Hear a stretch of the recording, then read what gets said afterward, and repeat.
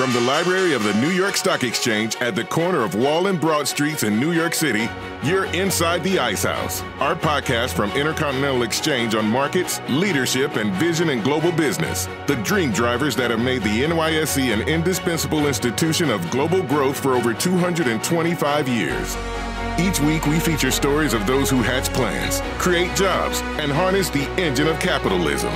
Right here, right now at the NYSE and at ICE's exchanges and clearinghouses around the world. And now welcome inside the Ice House. Here's your host, Josh King of Intercontinental Exchange. This isn't your father's market, so declared a Forbes article a couple months ago as stock indexes crested to new heights. You can go back and find a similar piece written just about every year from the first financial news coverage in the early 1800s to today. And while nothing happens the same way twice, and there are always new hurdles to cross, unexpected turbulence along the way, the markets have shown a resilience to persevere through the centuries, despite an ever-changing world. The article in question focused on investors around my age. Their father's generation entered the workforce when interest rates were about 20% and stock trading was measured in weeks, not microseconds. But even today's youngest investors trading on a custodial account, perhaps with the Robinhood app, under the watchful eye of their parents, are operating in a brand new market. The companies coming to market today, the amount of capital, the types of securities that can be bought or sold, and even the technology connecting it together is changing all the time. Here at ICE, we've embraced this pressure and used it to constantly innovate what we do and how we do it. The entire trading ecosystem has been evolving alongside us to meet the demands of the modern financial world. The bulwarks through this period have been the firms that have found the best mixture to combine the know-how of decades of experience with the fearlessness to embrace change and take risk. Continued success requires someone be as resilient as the market itself. Our guest today, Howard Lutnick, has shown that characteristic sometimes in the most challenging of spotlights. As CEO of Cantor Fitzgerald, he transformed one of the street's iconic brokerage shops into a competitive, multi-faceted financial services firm with clients across the globe. Along the way, he was faced with a tragedy that went beyond anything that being a successful businessman could prepare you for, when Cantor Fitzgerald came to epitomize the horrific events of 9/11 for the financial community. The firm lost 2/3 of its New York workforce that day, but in an incredible display of strength, the CEO and its employees brought the firm's trading back online, saving the company in the process and supporting the survivors of those who perished. Our conversation with Howard Lutnick on his career, his perspective on markets, and the role that philanthropy plays in his life. Our conversation with Howard Lutnick is coming up right after this. Historical data can offer insight into the direction of markets. Yet data processing, collection, and storage can be challenging and costly. To simplify your data access needs and help find efficiencies, we launched ICE Data Vault, a cloud-based platform that enables you to access tick history for global exchanges, as well as our proprietary data, sourced from our real-time feed. Backtest your trading strategies to assess performance and viability, conduct transaction cost analysis, and support compliance requirements. Input data into surveillance systems to help detect and prevent abusive or illegal trading activities. Access over 10 years of deep tick history across asset classes. Get tick data for an entire market or on an underlying list of instruments. Access additional securities as needed. With flexible delivery options to complement your workflow. Simplify your historical data management with ICE Data Vault.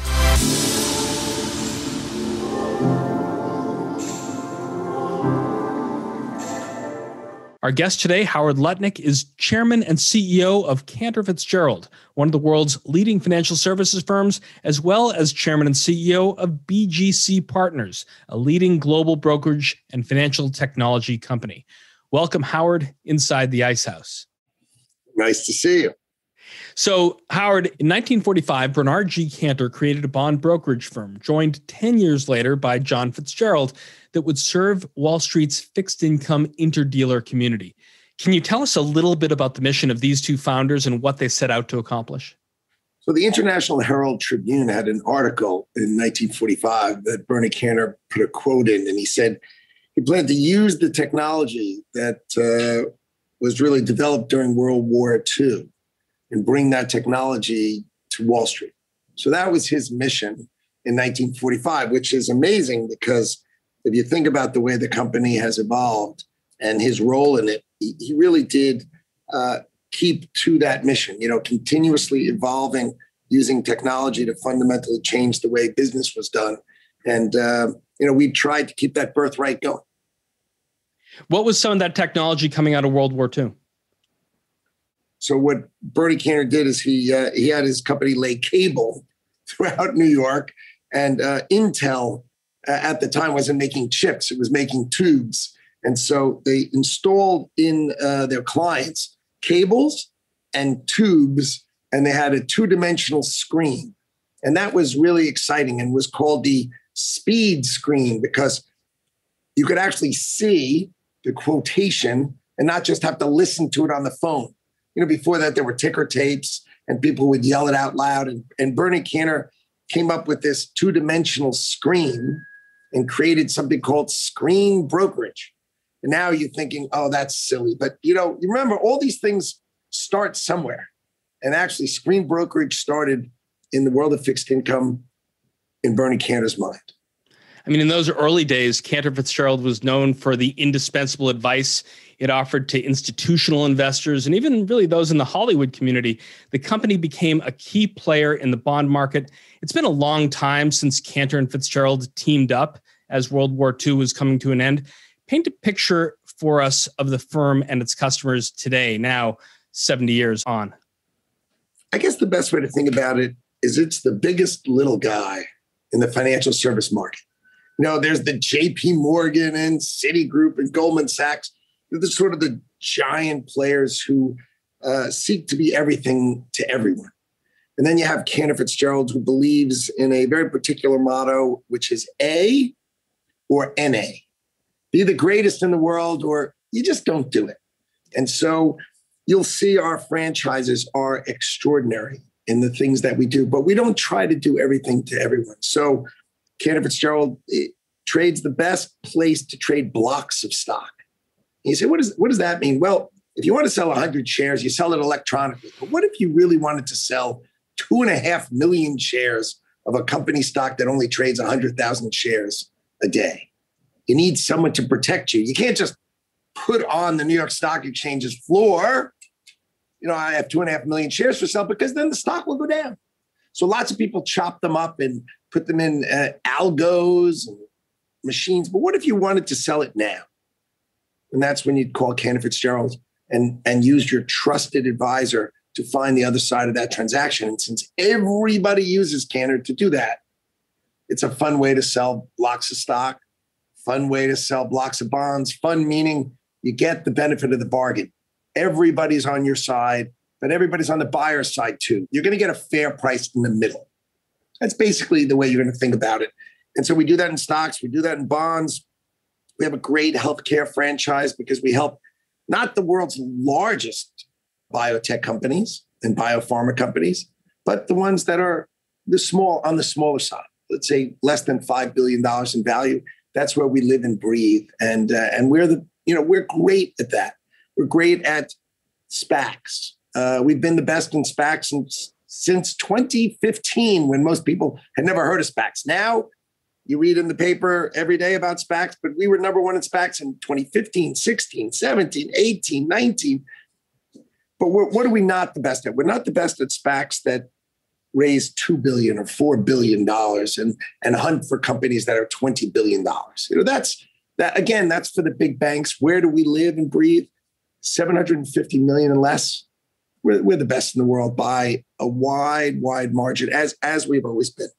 We do this thing called at the money offering, where we're the best in the world. And these are the kind of things that we do.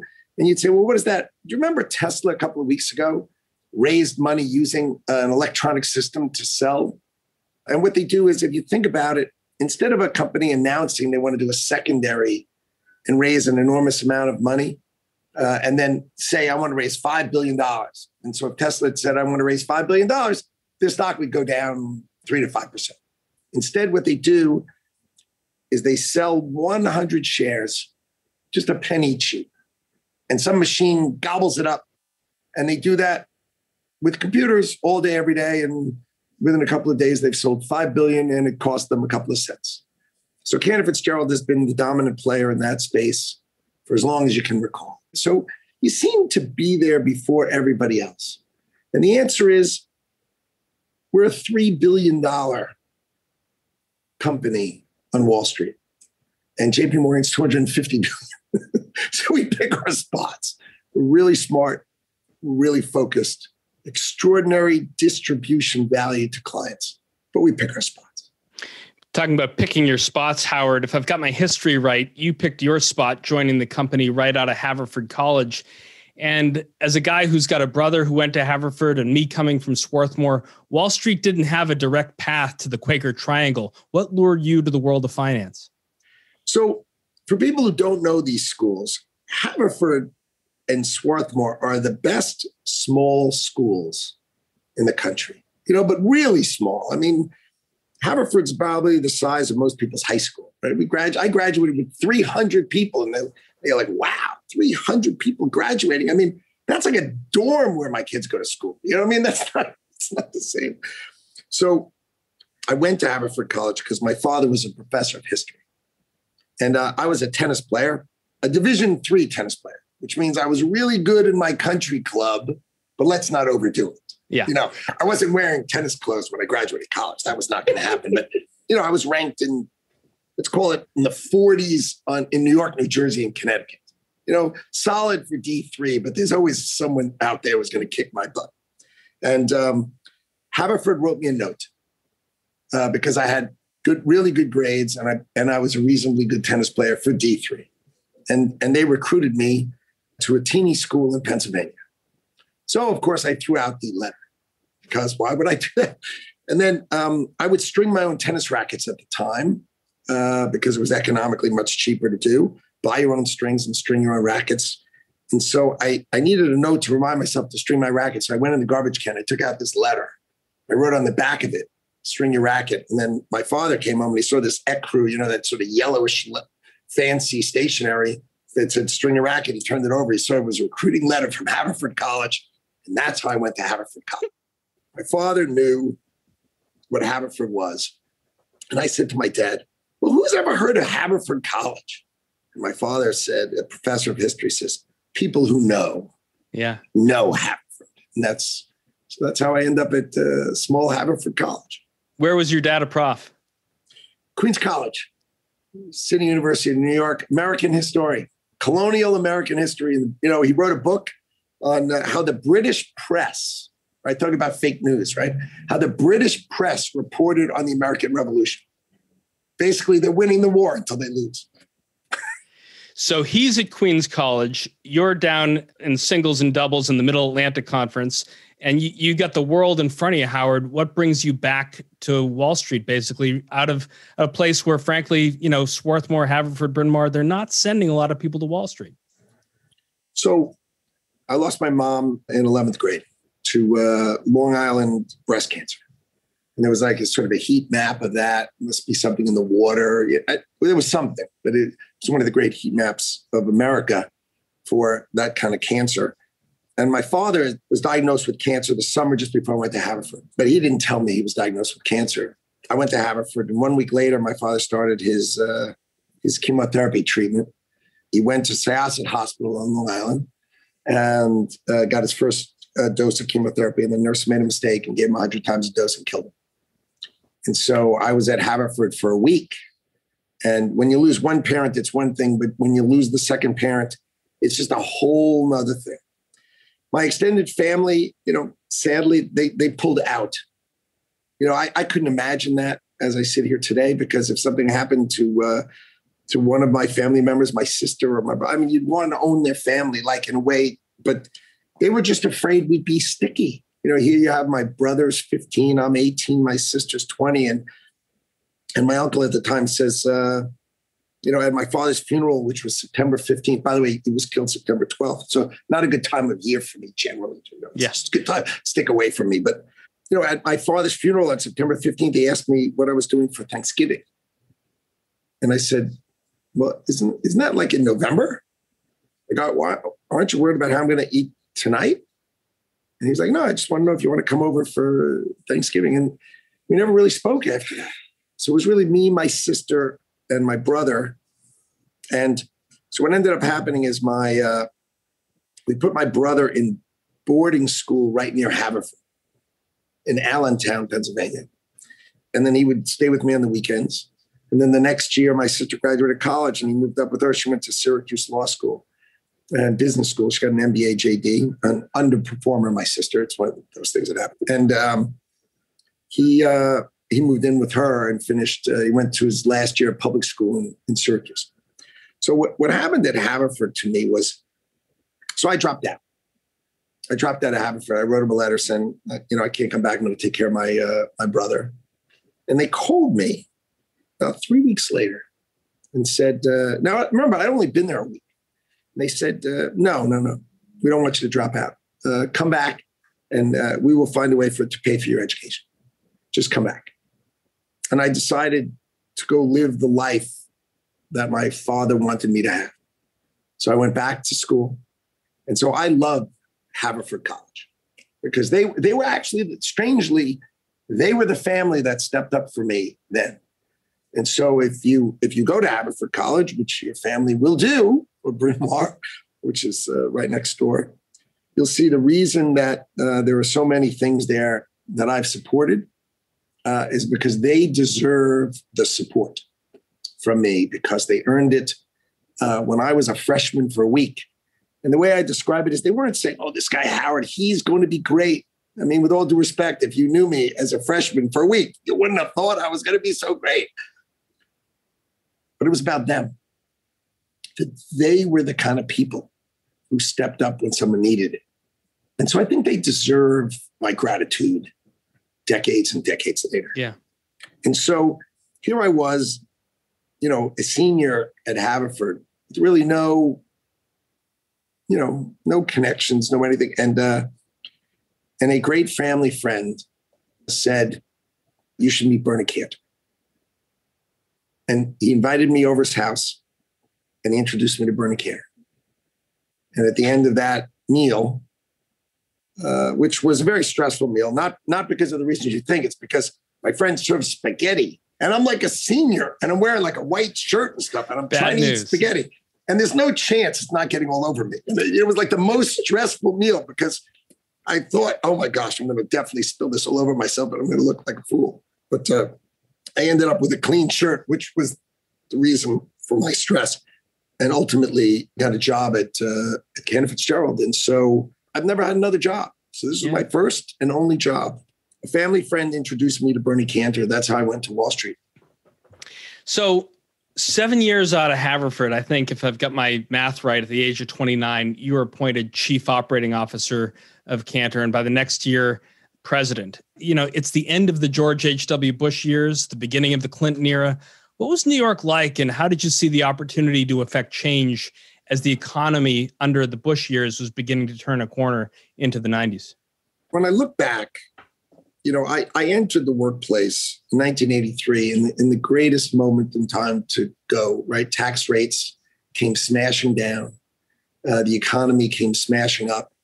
And it really was great years. Interest rates were high and they came down, as you said, from, I remember 12% short-term rates, but as they came down, you had just tremendous growth and tremendous opportunity. And, I rose quickly through the firm. The best way to grow quickly through a firm, I made the boss so much money that he liked me. Then he really liked me. And then a couple of years in 1986 and 1988, I made him so much money that it became love. Okay. And that's, if I made you as much money as I made him, you'd love me too. I mean, it's not that It's not that hard to say. So, so someone says, well, how do you become the president of the company when you're 29? And the answer is, if you make the boss enough money, right? That's how you become the president when you're 29. I mean, an essential component of Cantor's business model when you were first starting out was its e-speed operations. You mentioned it in earlier part of our conversation, this critical link to treasury markets. It was launched in 1996. It was a revolutionary system that provided the government bond market with this fully electronic trading system. Now, bond markets have been slower in their moving to digital, but there's been a lot of progress in the past year, certainly here at the fixed income and data services segment of ICE. Why do you think that the electronification and automation of fixed income markets has lagged in the past, and why is it so crucial for the future? As you said, so you remember Bernie Cantor, he invented this two-dimensional screen system. And one of the things that I drove was the speed system, which was just this screen, this two-dimensional screen, becoming e-speed. And that's why I called it that, so you could electronically trade right on it. And what happened is, in the bond markets, there are a million municipal bonds. Every county, and corporate bonds, there's 100,000. Whereas in stocks, there's about 5,000. Each share of IBM is the same as each other share of IBM. Whereas each municipal bond, oh my gosh, and each corporate bond, oh my God, there's tons of them. So fixed income markets became what I would say, they go electronic in a barbell.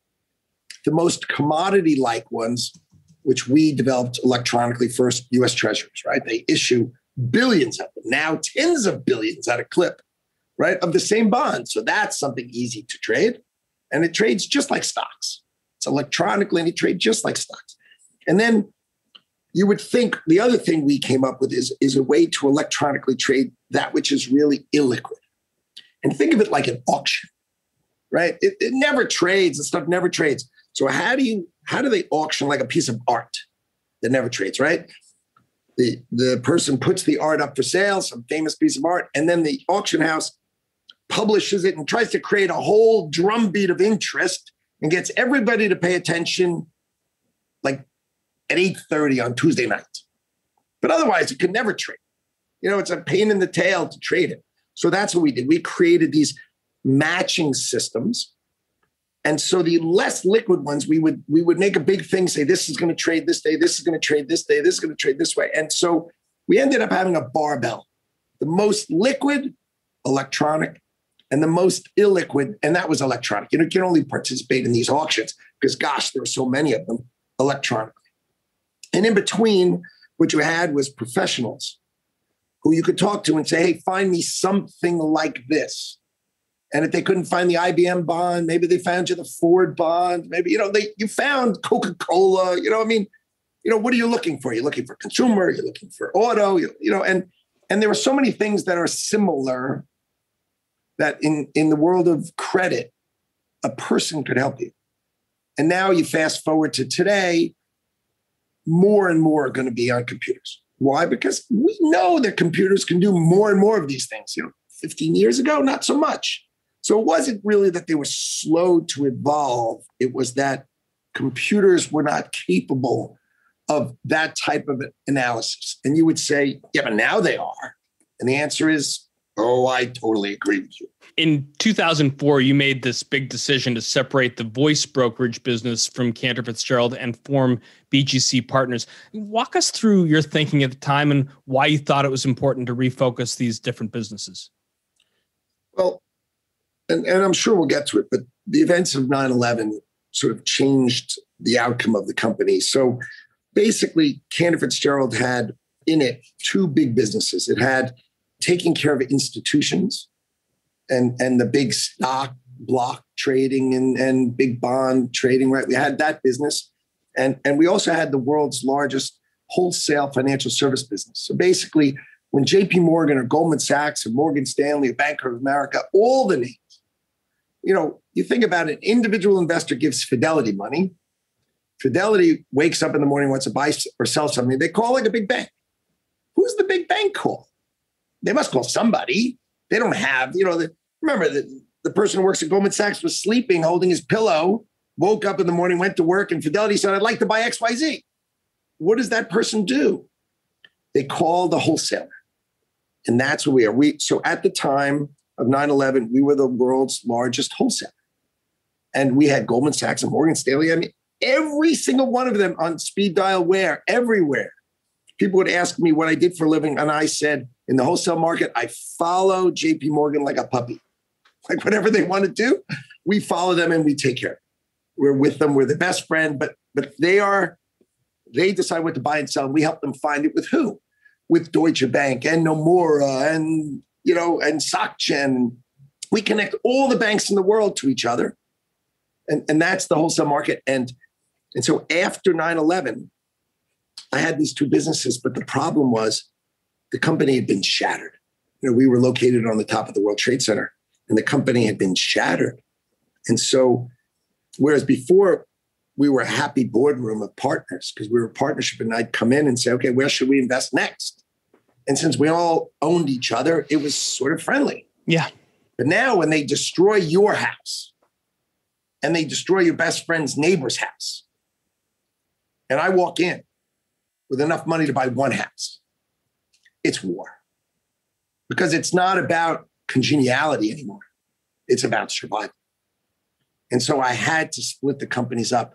Now, Cantor Fitzgerald was such a successful company before 9/11 that we had no debt. None. We didn't have any rated, we weren't rated. Why? We had no debt. When you're a successful company and you make a lot of money, you actually don't need to borrow money from somebody if you're in our business. Because remember, we're not big bettors on Wall Street. The big banks make big bets. We don't make big bets. We help other clients do what they need to do. And so what ended up happening is I needed to separate the two.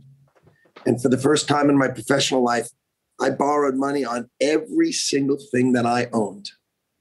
Mortgaged my house, everything I did, and borrowed a huge amount of money and split the company in two. Took all the money in Cantor Fitzgerald, put it in one, and separated BGC, which is basically Bernie Cantor's initials, and created a wholesale financial service company and put all the borrowed money in that. And then I had to separate the two because it was a survival between the two companies. And that way they could thrive. And I had debt for the first time in my professional life, but it's what I needed to do to have these companies survive and thrive.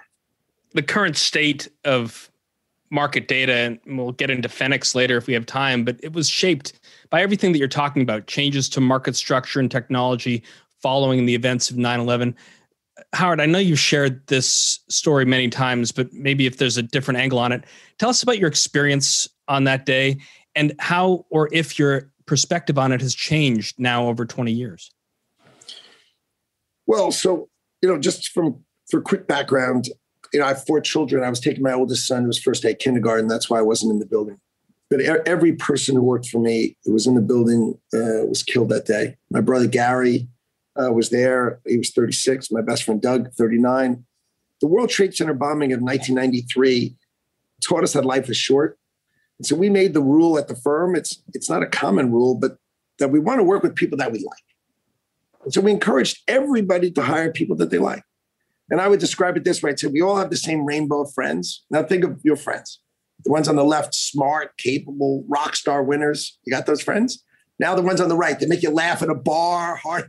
That's fantastic. We have the same friends. Let's just hire the ones on the left, okay? We'll just stick to the ones on the left. And that was the company. So we all had our friends, everybody. And then on 9/11, we lost, as you said, 2/3 of our staff. And that means we all lost our best friends. My college roommate's brother, my other best friend's brother-in-law. I couldn't go to some of my friends' funerals because there were 2 of them on the same minute. I mean, we lost 658 people. You got to realize that's 20 funerals a day, every day for 35 straight days. It is pulverizing. And so we still, we embrace that model. We still only want to work with people that we like. That's, I think, the reason that we survive. I think it's the reason that the people who lived through the horrible events of September 11th, who worked for Cantor Fitzgerald, wanted to commit to come back to work, not to come back to work, but we gave 25% of everything we made to the families of those we lost. And now that you know that they were my friends, not only my friends, but everybody in the company had their friends. They all did it to take care of their friends' families. And the way we did it was, let's say we were going to hire you for $150,000. I'd say, gee, I can't pay you $150,000, but tell you what, we'll pay you $112.5, 25% off, and I'm going to take that $37,500. I'm going to send it to the families. Now, if you take the job, you're committed, right? Because for 5 years, you're going to send them your money, effectively. And that happened for everybody in the company. And then when we took BGC public in April of 2008, and you say, April of 2008, who takes a company public in April of 2008? Could it have been any worse? And the answer was, if you go look at that IPO, it's the strangest IPO you've ever seen, because there's 6 pages, single-spaced, of selling shareholders. And what that was is each one of those employees who committed and gave that money to the families, I kept track of. And in 5 years, by the way, your salary went all the way back up to what it should have been, right? So now maybe you would have been making 200 grand. Okay, fine. I kept track of every penny of that. And when we took BGC public, I gave 2 things. I gave you that amount of shares, and at the IPO, only you sold, not the company. And you got that amount of cash. So let's say in this case, you would have given $200,000 with your raises over those 5 years. You received on the IPO $200,000 in cash and $200,000 in stock. And BGC taken out of my share, because the reason I was able to live my life was because my employees who joined us and rebuilt this company gave their soul. I remember clearly your appearances on live network television in the aftermath of the attack. Your sense of loss was on full display. It's indelible in my head. After 9/11, there were a lot of people processing what had happened to their lives and their families and their jobs. You just talked about it. How do you think it affected and shaped the kind of leader that you are today, 20 years later? So when I think back to September 10th, we had no debt. We had a totally winning company, and I didn't really want to be partners with it. Why? We're doing great. We're making plenty of money. And after 9/11, I just needed other people's help. And so I wanted to be partners with lots of people. And I think what's happened is my perspective on no matter how successful you become, having more partners, more friends, and more people you do business with would be better. And so I've become much more interested in working with others and more able to create partnerships and interesting alignments and doing business together. And that's simply a lesson you probably couldn't have taught me. The other lesson I learned long ago in '93, really, I learned the other lesson is disaster. Most people's disaster recovery plans are a disaster. They just, you can't, because you imagine what you think the disaster is, but then you can't imagine. And there was, what we did, we had our backup computer center in New Jersey, right? But we never thought that all the people who would operate it would be gone. So I had to find people, Microsoft and Cisco flew in people for me to operate my system, just to operate my system. And we did for the first 72 hours? We broke into our own systems, so we didn't have any passwords. So, it just, you can't plan out for things like that. You just, we survived because we wanted to take care of our friends' families. We had the kind of businesses that you could back up and that did back up. And then we hired lots of people who committed more than work. They committed their souls at 25% to the families. And that bound them together in a way that you couldn't bind a new employee today. I can't just hire someone and say, hey, do you want to be a part of my culture? And it was amazing. And I'm proud of, BGC partners and Cantor Fitzgerald, because the people, they were just extraordinary and uncommon. Speaking of disaster recovery plans, every company of a certain size, ours included, had a pandemic response plan, probably gathering dust somewhere, not war gamed out all that often. What parallels, if any, do you see in the resilience of the financial markets and their legion of workers in the last 14 months that we've all been enduring during the COVID pandemic to what you were experiencing 20 years ago? I was shocked by how extraordinary people performed. I knew we were well prepared. We had to be backed up. We had to be this. We had to be that. We're crazy that way because think of what's happened to us. And it happened in 93 and it happened in 2001. But, the way the market in general performed, the way people were able to get back online and operate was amazing. And the markets and America should be, and really the world should be proud of what they were able to accomplish. I mean, if you said the world has to go home on Tuesday, go. I mean, you'd think the thing would just fall over.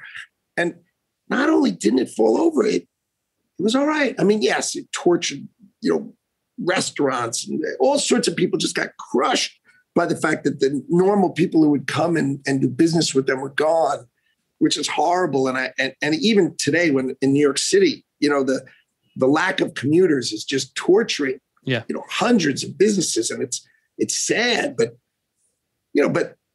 the impressive way that the markets operated, and you operate the way ICE operates, the New York Stock Exchange operated. I mean, these are amazing things that people should be, incredibly proud. You hear how proud I am of the way we dealt with 9/11, but I am fundamentally amazed at how the American and the global financial system operated, and the regulators and our politicians who take it for granted.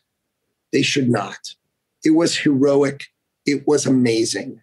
And it should make us really proud of the financial markets in general.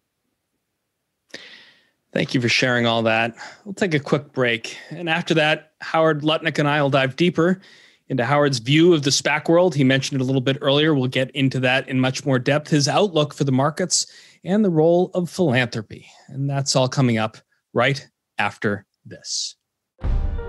Whether it's markets, exchanges, or networks, connection makes everything possible. The connection between data and technology, innovation and expertise, and most of all, between people and opportunity. For over 20 years, ICE has transformed markets, products, and processes to make things work better, faster, smarter. From modernizing energy and commodity trading to revolutionizing the bond markets. Whether it's the world's largest stock exchange or the dream of home ownership, we do more than see the big picture. We create it. You may not know our name, but we bet you know our network. ICE. Make the connection. Welcome back. Before the break, Howard Lutnick, the Chairman and Chief Executive Officer of Cantor Fitzgerald and the Chairman and CEO of BGC Partners Financial Group, and I were discussing his background, the history of the firm, and the effects on the firm from 9/11, now 20 years ago. I want to switch gears now, Howard, and talk about SPACs. You mentioned it in the beginning of our conversation. By the end of March of this year, SPACs had already raised more than $90 billion in 2021 alone, and it's continued to grow, albeit at a slower clip. They've attracted a lot of serious players along with a crop of celebrities, but it's been all business, as you mentioned earlier at Cantor Fitzgerald. You've been a top underwriter of SPACs for a long time. In a recent interview, you shared that you closed more SPAC deals in 2020 than any other bank, and you continue to invest in your SPAC franchise. What's driving the strategy today, given what we are seeing in terms of the current trends over the last, call it 6 months? Well, SPACs are they're an incredible structure. So you take a company public as a SPAC, and that company, the investors have a right to get their money back at $10. They have an absolute right to get their money back at $10 if they don't like your deal. And you, as the SPAC sponsor's job is go find a good deal. something that's going to be worth more after you buy it. Otherwise, all the investors are going to say, I want my money back, right? So if you bought something that was worth, 100 and you paid 150 for it, everyone's going to say, I don't want that. I'll get my money back. Whereas if you bought something that was worth 100 and you paid 80, they would want it. So that's the challenge. As a sponsor, can you find things that the market thinks are worth more than what you paid? And that's your job. Okay. Who's done that always? Private equity, right? Private equity invests in stuff that they think, I'm buying it today because I think it's worth more. So what SPACs are, is they are a public wrapper for that which private equity has done for decades, and that private equity investors have made a fortune on for years and years and years. And as you know, we at Cantor Fitzgerald, we only do SPACs. We have something called a PIPE, which means we won't bring a company public unless big institutional investors have agreed that they'll put in money. So that the market, it's not a question of whether they will, they already have, right? They've committed to buy it. And of course, we all know the idea is for it to go up, but sometimes they can go down. But the idea, of course, is to do it in unison from the IPO market of the SPAC and big institutional investors who back it. And that combination is why SPACs are here to stay. Here at the NYSC, we've seen some sponsors take a step back from SPACs as they digest the SEC's new guidance on them, the treatment of warrants and the like. But we're also seeing a continued stream of new SPACs come to market. Was the reset necessary? And what do you think the go-forward trend is going to be for SPACs over the coming months and years? Well, there were some technical changes that the SEC said, gee, there's a slight technical change. And please change that. And it took the market 6 weeks to digest that. But that didn't change really anything. What had happened in the SPAC market is lots of the companies were go-go companies, EV companies, battery companies, and these companies basically said, we're going to change the world in 2024. Okay, but not as much 2021, 2022. And we're all used to IPOs where companies are really good and they're making money today and they'll make some more money tomorrow and more money the next day. But, we all know that Amazon did make money for a long time and then killed it. And, there are so many big companies that have done incredibly well, Airbnb and Facebook. So I think there's a lot of excitement about the changing world, and the pandemic, I think, embraced the changing world. But the fact is these companies have raised enough money to change the world. And now they're like private equity companies, meaning whether their stock's trading at 9 or 10 or 11 today, that company raised enough money to go build its product. And let's see how they do in 2023 and 2024. So I think it's pretty exciting. But I think SPACs are here to stay. I think you'll see a pendulum of sometimes you'll see more profitable companies, more like IPO. They're like a little earlier than an IPO, but IPO-like. And sometimes you'll see these go-go companies, and it's the mood of the market, like everything else the market is. It's the mood of the market. But basically, it's a cool way of investing. And when the press writes about it, they forget to write about, really, why would you raise $100 billion in a quarter unless it's awesome? You could say, well, it's not as awesome as you said. Okay, I'm sure it's not as awesome as you said. But the fact is, it's an incredible financial tool. And that's why the world raised $100 billion doing it in the first quarter of this year. So the fact, should there be a little pause now? You did raise $100 billion last quarter. You think you could maybe have a little slower the second quarter. I don't know. It seems sort of obvious to me, but I wish it continued. I got to tell you, I wish we did another $100 billion, since last I checked, Cantor Fitzgerald is still third in the world. And I just want to point out, when Cantor Fitzgerald, who's the biggest little guy, right, is in front of Morgan Stanley, JP Morgan, Bank of America, Deutsche Bank, you know what that means? It's really good for Cantor Fitzgerald. Really good. I mean, another thing that should be really good for Cantor Fitzgerald, you mentioned it for the break, healthcare sector. It's a key area of focus for Cantor. And in the past, you've brought together leaders from private and public companies to talk about the developments and trends shaping biotech, pharmaceuticals, life sciences, diagnostics, medical technology. Can you talk about how this practice has emerged and highlight some of the recent successes that you've seen that, to your view, are going to be really good for Cantor Fitzgerald? So what's America great at? America is great at inventing and defining new ways of doing things. In drugs, we are at the absolute pinnacle. I mean, where America is best is in biopharma and biotech, right? That's why where'd the vaccines come from, right? They came from here. Why? Because we were the ones working on RNA and our focus was on, let's go pick companies that are going to do great things and help raise them capital. And I tell you, our conference that we have every year, I don't know that there's a day that I feel better than having come from that conference, because I go from meeting to meeting and I'm like, I'm just there to shake hands and say hello, and I'd call myself a pretty face, but it wouldn't really work out. So I just say, but to listen to these companies and what they're raising money to do and the diseases they're attacking. A friend of mine I went to Haverford with, he sets out and he sells his biotech company, and then he sets back up and he says, I'm going to go attack sickle cell anemia. I don't think it gets the right amount of money.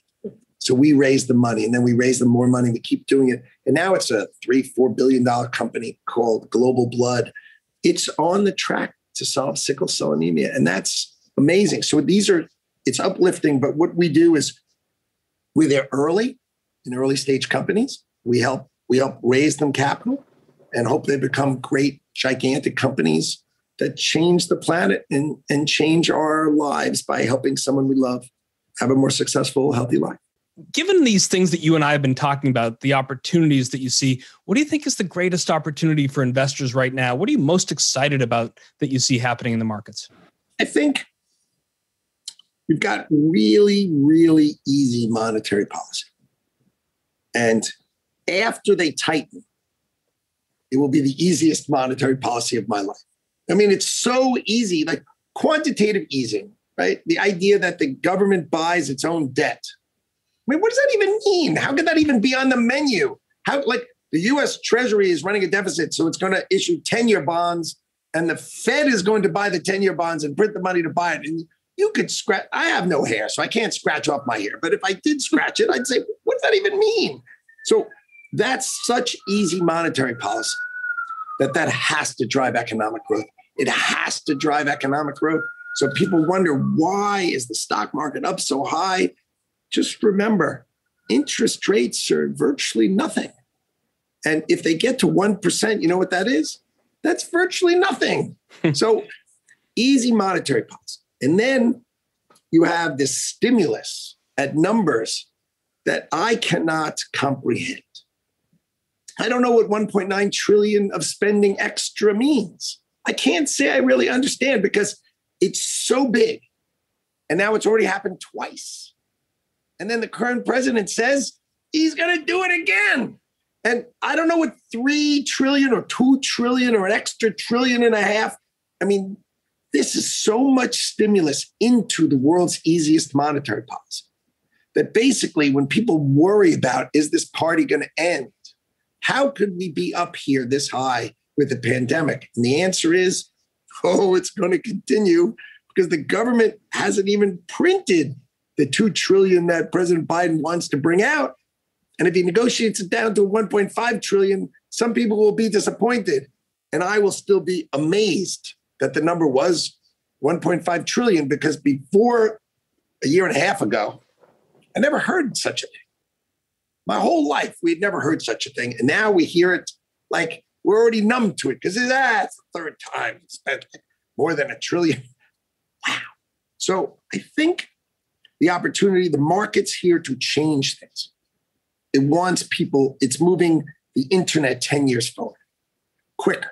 We do Zoom casually, and we all learn to do Zoom on the same Tuesday. Yeah. Everybody used Teams from Microsoft on the same Wednesday. It's like, it's unbelievable. So people know they can do things working from home. They know they can do things without traveling, right? There's never going to be another road show the way we used to do it, right? We used to get an executive on the plane and we'd fly them around and we'd drive them around in cars. Why? They could sit in one chair and see everybody more efficiently and everybody's happier. Like everybody's happier.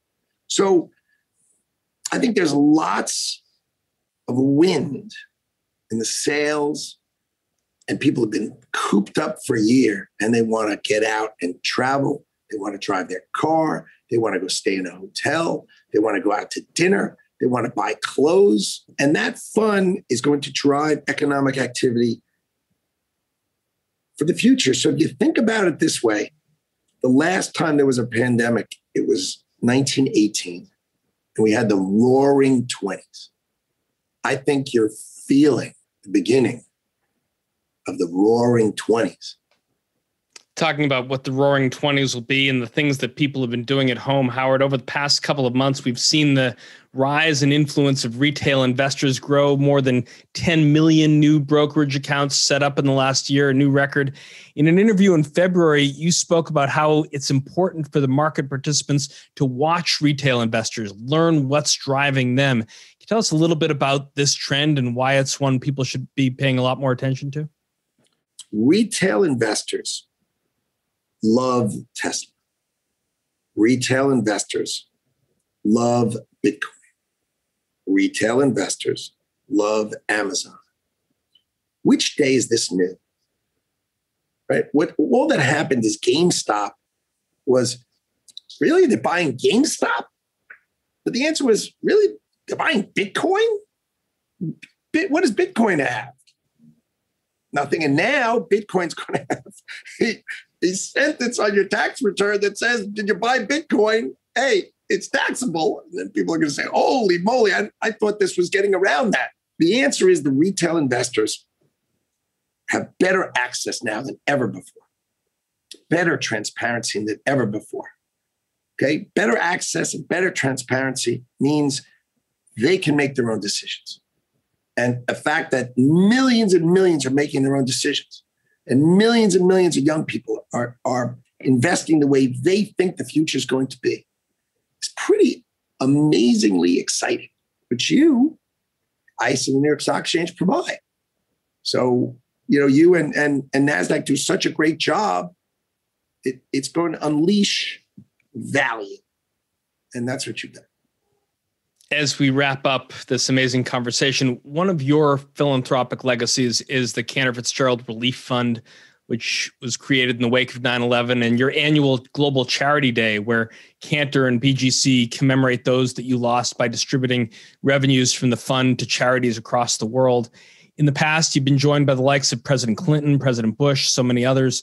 As we approach the 20th anniversary of the horrific event that all of us in Lower Manhattan share a connection to, how is Global Charity Day going to be marked this year, and where does remembrance go from here? So, right after September 11th, I had this gigantic issues where I had to rebuild the company, but I needed to touch the families. And so I asked my sister who had just lost her brother. And remember, we lost our parents when we were young. So the loss of my brother, because I only have a brother and a sister, and to lose my brother was just as crushing as could ever be, to take care of the families, to create the Cantor Fitzgerald Relief Fund and to take care of the families. And that's what Edie did sort of heroically for the first 5 years. And that's when we gave 25% of everything we did. But someone had to touch them. Someone had to be the human being. You're not just sending checks in the mail. That's trash. You have to be there. You have to love them. You have to care. And my sister did that brilliantly. And then after 5 years, what we did is we decided together with my wife, Allison, we would morph the relief fund to take care of those who've had crises. And those crises were Hurricane Sandy, right? Ripping through here. And we picked 19 elementary schools that, suffer in ordinary times, let alone being in the wake of such a horrible event. And we went and we called the schools and the principals, we just told them every kid in the elementary school, invite their parents to come in, and we gave them $1,000 each. Just gave them $1,000. Don't be their parent. Don't tell them what to do. Just give them money and let them decide what's best for their family. And then we did that at Hurricane Harvey, and we went down to Puerto Rico and went to Moore, Oklahoma. And so what happens is we are people with a broken heart.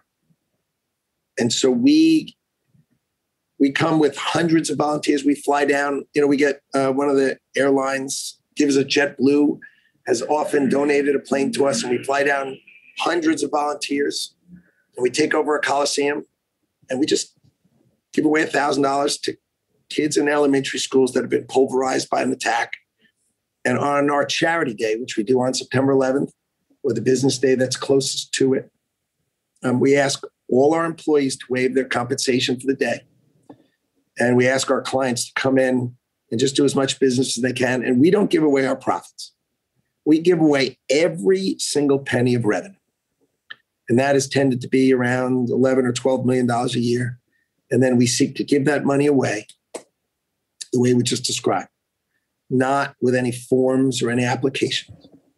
Just if you were harmed by the hurricane and you have a kid in this elementary school, here's $1,000. Someone in New York who you don't know, who's never coming back later and asking for anything. Just want you to know we care about you. We understand and feel your pain. Over those 20 years, I think somewhere around $347 million given away globally.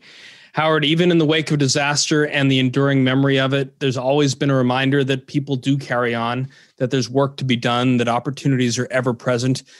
Curious, what's next for Cantor Fitzgerald, BGC Partners, and you? Well, my companies are very much my children. They have their destiny. And my job is to help them reach that destiny. And I have great people who work here, and I love the people who work here. They are my great friends, and I have such incredible respect for them. And they have exciting times ahead of them. I'm just excited to work with the people I do. I always have new people joining and young people joining, trainees coming. And it's just, I'm addicted to people who are excited and driving forward. And I love working. So, my wife, she married me when I was already like this. So she's not suffering. She knew, Monday through Friday, you weren't going to see me at home, but the weekends, whatever she wants to do, I do. I gotta, when the days when we used to go to department stores, when that was like a thing, I would go to the department store with her on Saturday because, and I would be the only guy in there walking with his head high, not dragging, because look, she doesn't see me during the week, so she should see me on the weekend. And I would do what she wanted. And that was okay. That's sort of my balance in a marriage. And it's worked for me and her. So we've been married 26 years and 4 great kids. And I'm happy. Well, from 1983 to 2021, not bad for a Division III tennis player from Haverford, even said from a Swarthmore guy. Thanks so much, Howard, for joining us inside the Ice House. Thanks. That's our conversation for this week. Our guest was Howard Lutnick, Chairman and Chief Executive Officer of Cantor Fitzgerald and Chairman and Chief Executive Officer of BGC Partners. If you like what you heard, please rate us on our iTunes so other folks know where to find us. And if you've got a comment or a question you'd like one of our experts to tackle on a future show, email us at icehouse@ice.com or tweet at us at Icehouse Podcast. Our show is produced by Stefan Capriel with production assistance from Pete Ash, Ken Abel, and Ian Wolfe. I'm Josh King, your host, signing off from the Library of the New York Stock Exchange. Thanks for listening. We'll talk to you next week. Information contained in this podcast was obtained in part from publicly available sources and not independently verified. Neither ICE nor its affiliates make any representations or warranties, express or implied, as to the accuracy or completeness of the information and do not sponsor, approve, or endorse any of the content herein, all of which is presented solely for informational and educational purposes. Nothing herein constitutes an offer to sell, a solicitation of an offer to buy any security, or a recommendation of any security or trading practice. Some portions of the preceding conversation may have been edited for the purpose of length or clarity.